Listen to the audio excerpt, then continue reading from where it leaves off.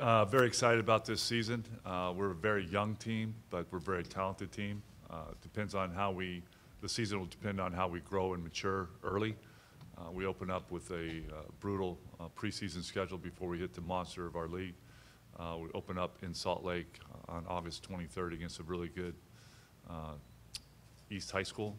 And then we come back and play St. Joseph Regional. And then we have Amat, Milton, Georgia, and Calabasas. So it's a kind of a brutal schedule. And then obviously then we start our league, so that's a lot of fun. But we've got a chance to be, very, very good. But again, I think this is one of the most talented teams we've had since I've been at JSerra. Just hoping that they gel together as a team and figure it out sooner than later. Coach, this is your third year as head coach? Yeah. Okay. And potentially from what I'm looking at, this is the best JSerra team, since the school opened, the other football team. I think so. Not baseball, relax. Football team. I think it's potentially the best team you guys have had. In your 3 years, why am I interviewing you? In your 3 years, does it look like that's the case? I mean, are all the pieces in place there? Yeah. No, we are, again, we're very talented. We've actually got some depth, which we haven't had in years past. But again, it's our youth that could either be a blessing for us or it could be a curse. Again, we've got to get these guys in camp. We start really camp on Monday and get these guys. It's so hard to evaluate without pads on. We look really good in t-shirts and shorts, but we don't play in t-shirts and shorts. We did not have a great passing league deal. I actually pulled us out of the last one because I wasn't happy with the way we were performing or competing. I think I got that through to my players, and there's a standard that's been set at JSerra, and we haven't had a ton of success, but we've had some success, and we've had some great players come through there, and not only great players but great young men. And so the standard's been set, so it's up to these guys to uphold that and hopefully take that standard even higher. Thank you.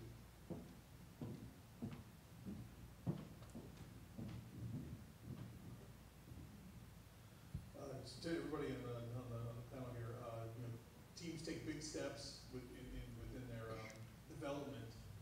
Playing a great team like Bosco to 7 points a year ago, did that maybe kind of tell you something about yourselves? What did you learn out of that process, and where does that kind of take you maybe into this next season? Well, I think that it gave our kids a great belief in that they can play with anybody. Obviously, Bosco is one of the best programs every year in not just our league, but in the nation. And the one thing we talked about all week was, do you believe? And I thought that week that they really did believe, and we had a great opportunity to win that game. A couple of things go our way at the end. I think we have a chance to walk out of there with a win. But I think that the players, my players are good players, and they're not afraid to compete with anybody. But until you've had success against those teams, you're always kind of questioning, can we really play with those teams? I think that we've proven that we can play with some of the best teams in the country. Now the thing is to get over that and continue to work, and that's the biggest problem with young kids and even the NFL. When I played with Parcells in New England, we had a great year, and we come back with a lousy year because you think you've reached it, like you're kind of there, but you're never the same team every year. Even if every guy comes back, you're not the same team. And so each year is its own different chapter. And so it's up to these guys to go, hey, we were kind of knocking on that door, and it's time for us to kick that thing in. I think Harbaugh said that, or somebody said that, but it's very true. It's like, hey, we're there, but now am I going to put in the work to take us over that next hump? And that's to be seen yet. You guys want to answer that? No. We're going to pass it. Chris is going to give you a little insight from his. Yeah, I think that really pushed us. What Coach Harlow was saying, that he was preaching, do you believe, all week. Even in his pregame speech, he was preaching the same message, and I think that really hit us home. Like, we really believe that we can be great, and we, like you said, we were there, and a few things just didn't go our way, but that should push us to go hard. That should push us to be better and go attack every single team, every top team. We're not afraid. I don't think we're afraid. I think as long as we gel together and we believe in each other and trust each other, that we can be great. We can be extremely great, knock any team down. Can't top that. You good? Pat, really quick. Sorry, Eric. Just real quick, how has General looked this offseason? What are your expectations for him under center? General's looked great. He's a very polished kid. He's a very bright kid. It's just a matter of repetitions for him now because he is learning a new offense, getting to learn his receivers, he's getting to learn our running backs and how they take handoffs and all those things. He's got the opportunity to be really, truly a great quarterback.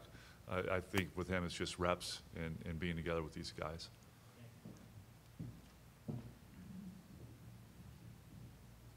Pat, and then maybe we'll have Chris comment. Let's talk about the offensive line, because that's going to be the key, it seems like. You have a 1,300-yard rusher coming back. You have a huge offensive line. Can you take us with the names left to right, and what's your thoughts on those players? Well, we'll start with the big guy right here. Jeff Percy is going to man left tackle this year. He was our right tackle last year. Obviously, he's a Michigan commit. He's got all the tools in the world to be a fantastic player. He's got length. He's got athleticism. He's got a little bit of nasty to him. You know, left guard. Both guards are kind of up for grabs right now, but I've got Afidi Mo, 6'3", 305, something like that, who's a really good player. Then we've also got a kind of a smaller kid in Rashad Beckham, who's probably 6 foot, 250, but really athletic kid, really high football IQ. That even if he doesn't start this year, he'll play some for us. And then at center, it's going to be Brody Crane, you know, 6'3", 290-pounder, starting to get some college love with his first offer from a Hall of Fame guy, Kevin Mawai at Arizona State. He's an excellent player. I coached his older brother at SM for a bit. Played with his dad. Tough kid, smart kid, is going to get after it. Right guard is either going to be Brandon Fleiss or Ross Masuli. Both kids are really big kids. Brandon is probably 6'2", right around 280, and then Ross is 6'3", 340. And they can both move, are both smart kids and get after it. And then right tackle is going to be a young kid, Mason Murphy, who's 6'6", probably 285 now. He's looking a little thicker. He's very raw, but he's getting better every day. So we've got some guys up front that can do it, and obviously we've got a great back in Chris, and we've got not only Chris, but we've got Sammy Green, Damon Williams. We've got some really explosive backs. How big were you in high school? I was 6'6.5", 200. Well, my junior year I was 185 pounds. My junior year or my senior year I was 240. Yeah. All these guys are. They're bigger than I was in the NFL. I mean, I played 2 years in the NFL after back surgery at 255, 265. Again, we've had great success at JSerra. I've had 2 guards that are literally 180 pounds that were 2-year starters for me, but they played their butts off. And it's not always about the size. It's kind of the size of the fight in the dog, right? And I think, especially in high school, I think that's true. Now, if I've got some massive humans that have a lot of dog in them, and we can do some really good things. I mean, I've got an unbelievably explosive back. His goal is for 2,000 yards this year.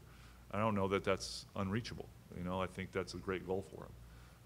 So we've got beef up front, and I think we've added some stuff on the defensive line, and we've got some great linebackers. You know, with Jaden and Malaki, Keegan Netherton, Champ Johnson, and Weety Moe, and we've got some really depth that we've not had last year. Jaden, what we have, like 3 backers. It's tough to play a 4-backer set when you've got 3 backers, you know. And then we lost. Who we lose in the Vic? We lost Vic in the playoff game, and now we're down to 1 backer. But Mike Walcott's brilliant defensive coordinator and figured it out and put together a heck of a game plan. Chris, how do you feel like standing next to those linemen? You're happy about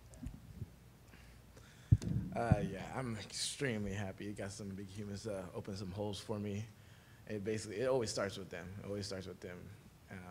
It's just up to me to follow and make a play through those holes that they make. Zach Allen, Capstone Dispatch over here. I'm going to ask this to the 2 seniors, Chris Street and Jeff there. Obviously, last season, you're 1 point away from the program's first ever two seniors. Does that game stick with you still? Do you use it as motivation now, or is it just so far in the past that you're now onto this season kind of talking about? I think at a certain point you definitely have to kind of let that go, but it definitely gives us motivation coming into this next season to really like push ourselves and make sure that we're always on top of it and always on our A game, and like we can't let up, especially with the level of teams we have to face, not only in preseason but in Trinity League. And yeah, it's a whole nother ball game, really.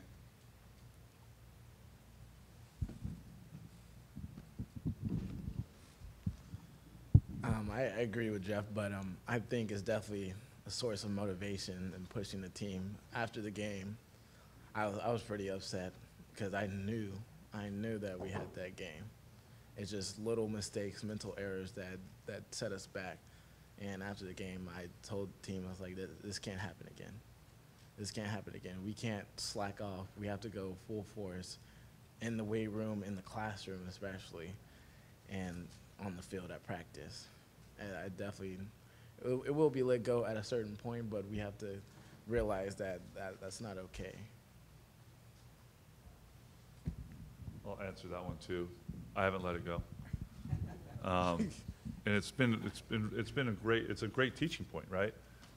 In that the little things matter, you know, everything, and especially when we're playing really good teams, and Oaks Christian is a really good team, that the little things matter. And I can tell you that as a coaching staff, we did not feel good after Monday, because I think at that time we thought as a team we're a little bit better, and we're playing Oaks Christian, who's not a Trinity League team, you know, but a very good team. They won Division II the year before. A very good football team with a lot of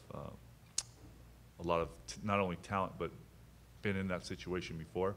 So hopefully that's something we can grow from, and hopefully these guys can look back, because all these guys played in that game, were huge parts of it, to go, that can't happen again. And that starts in practice, and that actually starts in January, being on your P's and Q's in the classroom, so that you can be in the weight room, so that you can be at all our practices in the off season and in the summer. And it's just being on top. It's the little things that beat you.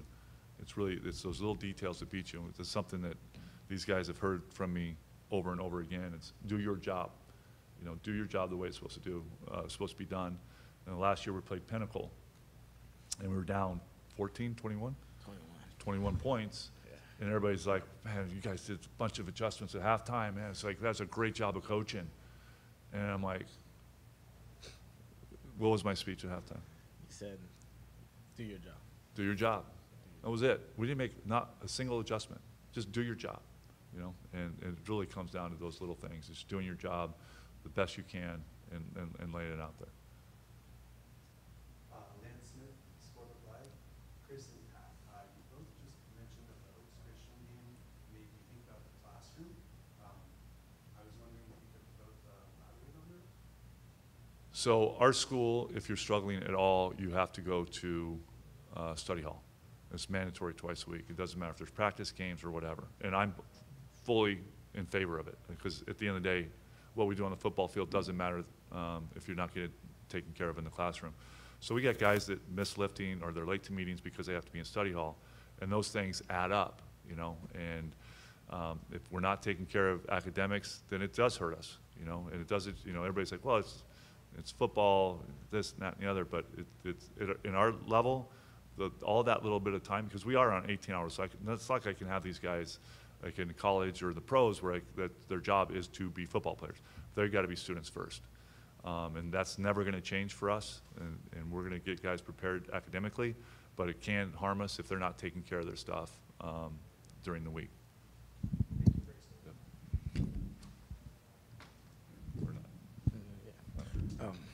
Basically, right along with Coach Harlow said, yeah, it's important that you do take care of those little things and stay on top of your assignments, because you miss something, you get behind about a week. So taking care of those things is very essential, and people need to know the severity of being at lifts and being at practice and knowing what's going on, especially in those meetings when Coach has a teaching point or he has something he wants to install or change real quick, and those guys miss, and then they don't understand. So that does play a big role, especially at practice, and then we're all messing up and it's all confused, and then that will translate into the game if not fixed. Jaden, can you remember what your height and weight was as a freshman? Believe it was around 6 foot 185. And what are you now? Now I'm 6 foot 205. Right. So could you talk about the growing strength and your gaining experience and how that's gonna affect you as a linebacker and stuff? It's definitely gonna help me take on blocks and just play football. Honestly, it helps me in every aspect of my game: running, taking on blocks, tackling, everything. Coach Harlow, I mean, what do you think about his development? Because he came in as a JV player and you put him immediately in the varsity. Jane Genova is a football player, and he plays with a great motor and great intelligence and intensity, and that's why he's a great player.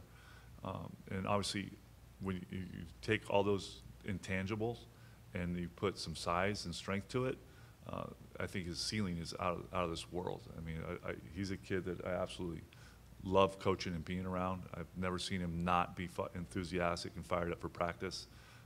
He's just absolutely everything you could ask for if I was drawing up, the perfect JSerra line. Ciale is the same way. I mean, this kid brings it every single day. He's never a problem. Works his tail off. He squatted 530 yesterday. He's really still a sophomore technically, benching close to 350, if not 350. And he just plays with such a motor, and he's just such a great kid to have on our team. Truly a true leader. Ciale is a defensive lineman because he plays all over the place, and he fancies himself as a receiver, but he's a heck of a fullback too. I mean, when we run trap or dive or something, he's a load. I mean, he's 270 pounds coming downhill with with some power. He's an impressive young man. Chris, we saw earlier in your career the way you catch the football. Obviously, we know the way you can run the football, and maybe this is for both of you as well. But Coach, are there even more ways you can utilize him within this offense to really maximize the number of touches that he's going to get? Because as you mentioned, with the talent here, I mean, this is the guy that's going to make it go for you, right? Well, absolutely. Obviously Chris is going to be kind of our workhorse as a back, but he's so talented catching the ball as well. And then we've got another very talented kid in Sammy Green that's very explosive, that is a threat to take it to the house anytime he touches it. So now I've got both of these guys in the backfield at one time, or both of them on the field at one time. Defenses are going to have to pay attention to them, and they're going to find out real quick that they're going to have to pay attention to Sammy Green as well. And then I got Gary Morrison and Kean Burnett and Ernest McDaniel as receivers. Like, you're going to have to pick some of your poison, and it'll be interesting to see how people try to defend us when we have all those guys on the field at the same time. This is going to be for Ciale and Jaden. Obviously, last year I thought one of the things that was most impressive about JSerra as a whole was the defensive push, the pressure you guys got up front. Obviously, you lose big guys like Vic and Sean Nielsen, but what's the mentality of that group in the front seven of getting after the quarterback and getting that pressure? How do you guys kind of keep that motor up? I think that all starts with like the mentality. You got to be a real dog to be in the front seven. Take a real warrior, But it takes a lot of grit. Got to be able to give you all every time. That's really mainly what it is, the dog inside of you.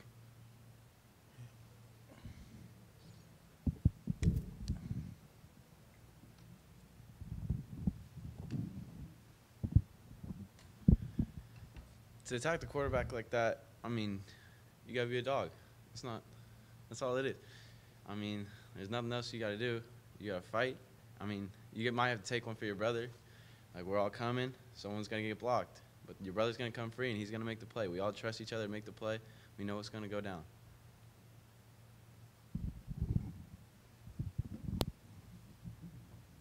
I've got to give a lot of credit to our defense coordinator, Mike Walcott, who I think just did an unbelievable job last year. We started off, we were going to be a base out of a 4-2-5. We had some injuries, and then we got into a lot of odd looks, and then bringing Vic down to get into an even front look, and bringing athletes off the edges. And again, these guys are tenacious, and they're fun to watch because it's important to them, and it's important to them to do their job so that their brother can do their job and make plays. And the most exciting thing for me as a coach last year is we played really, really complimentary football, and these guys have heard me talk about it. You know, Scott McKnight's one of the best special teams coaches around, and our special teams makes a play in every game. It might be a block kick, it might be a kick return for a touchdown, a punt, something. We're gonna do something great. We may punt and pin somebody. If they punt and pin them, then our defense goes out there, unleash those dogs on them a little bit, or lions, you know, like on Savannah, going and getting some prey. And then we get, like, we had one of my good friends said, you guys aren't really explosive on offense last year. Like, we can't be that explosive if you only have to go 40 yards. Because we pinned them, defense went out there, did their job, offense went out and made a score. And that's the way football should be played. It's really complimentary because it is 3 phases, and we take a ton of pride in being a great special teams. And last year, I was super, super excited about our defense and the way they played. But this year, they got to go out and reestablish themselves because we lost some great players off that team. So it's time for who's going to be my next Vic, you know, who's going to be my next Sean Nielsen, and we got to have guys step up and take those roles, and that's what camp's about.